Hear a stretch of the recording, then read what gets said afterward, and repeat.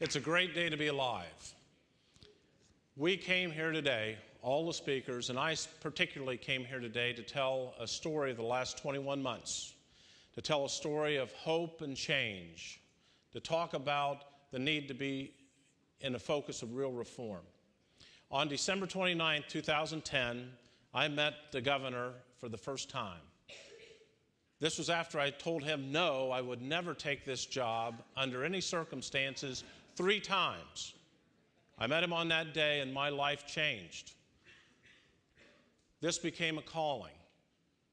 The reason I didn't want to do it, I was too focused on my own personal needs and happiness and everything was fine. But on December 29th, the calling took place to help reform this system. And folks, we're in the need of real reform. Life is too short to tinker. If you thought about that, we like to tinker. Life is too short to do that. You know, today also pushes that reform movement, not just in the lives of Ohioans, but it should be starting a debate across this country. Do you realize that 1 out of every 4 people incarcerated in the world are incarcerated in the civilized confines of the United States of America? 1 out of 4. It's the American way.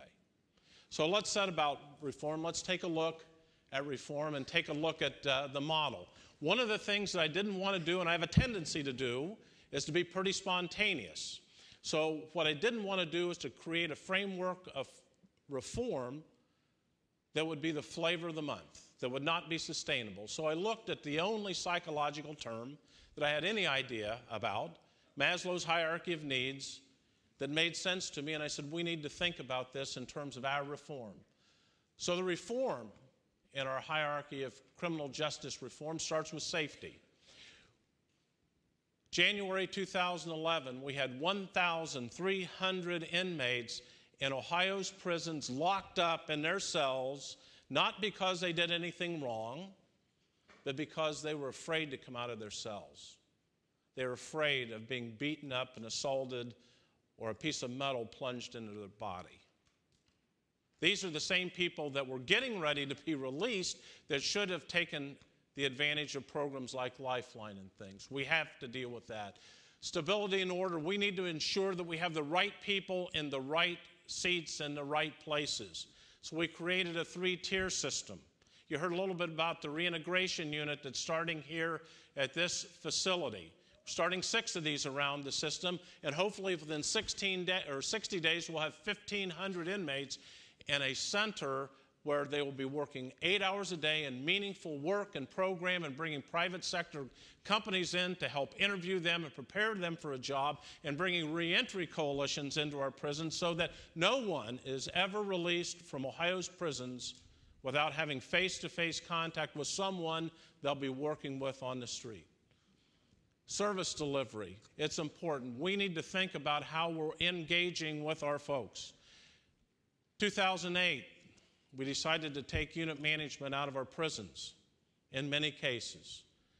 So we abandoned our correctional officers. We left the correctional officers to take care of all of the security issues, all of those fundamental issues, and also, by the way, in the event we have a loved one die, the officer was there to talk to the inmate about that as well.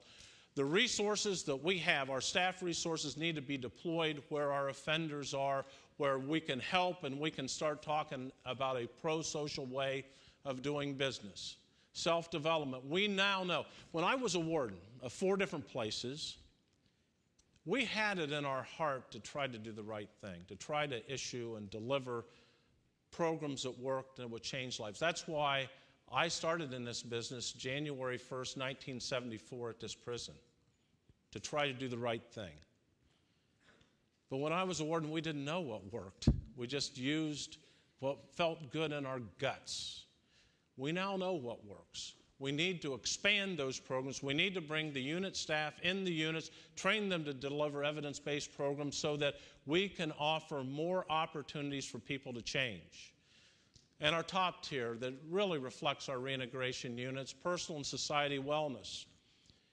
This is no longer a prison business and a community business. We are one system. before the end of this year, our table of organization will not have a division of parole and community services. It's not going to have a division of prisons. We're going to be one because we are going to focus on the mission. It's not a page-and-a-half mission as it was when I entered this business 21 months ago. It was a page and a half. And I challenged anyone to tell me what our mission was. Not one person could. I'm not sure what functionality a mission statement is if no one knows it. But our mission statement simply now is this. Our mission is to reduce recidivism among those we touch. And that means a great deal. Well, in the last 21 months, we've done a few things. We've passed sentencing reform, which has already had an impact of deflecting 31% fewer low-level, nonviolent offenders coming to prison. We've reduced that number by 31%. Our count is now lower than it's been since 2007. And the neat thing, in a way, is that we have yet to start really releasing and reducing people's sentence. The 80% in the judicial release have not really taken hold yet. We have a great opportunity and a great future as we move forward. We take a look also at some things that we have done, bringing unit management back, taking a look at programs, taking a look at our three-tier system, dissolving the lines between community and prisons, bringing reentry coalitions so that every county can be represented by a group of people that care about the return of folks. But let me tell you, as we look into the future, something that is concerning, and I'm going to say something that people probably are not going to like well. But let me start you with a question.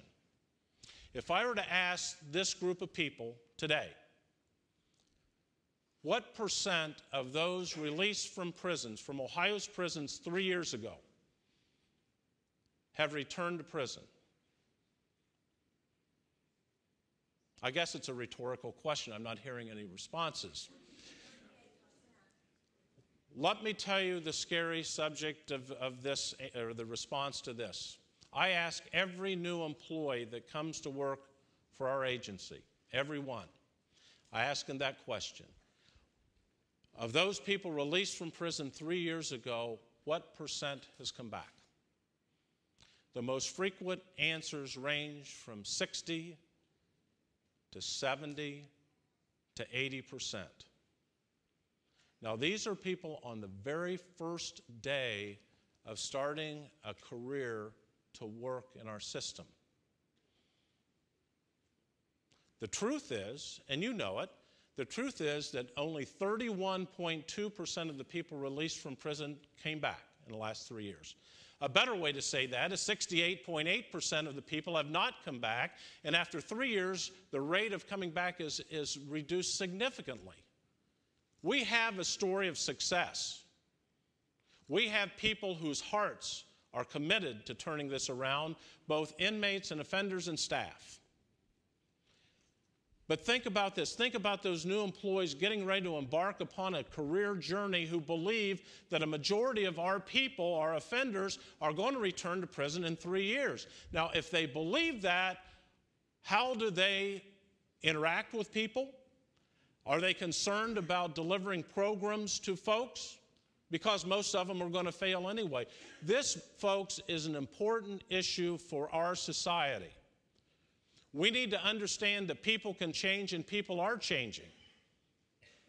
Through the spirit of the men in blue here and through the spirit of our staff.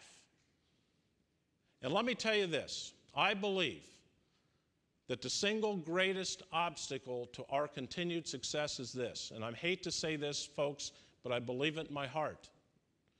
That we have too many people in this state, in this country, that believe that because someone's wearing blue, they're less than human. Something happens. They come to prison, they're in the criminal justice system, so they are not like us.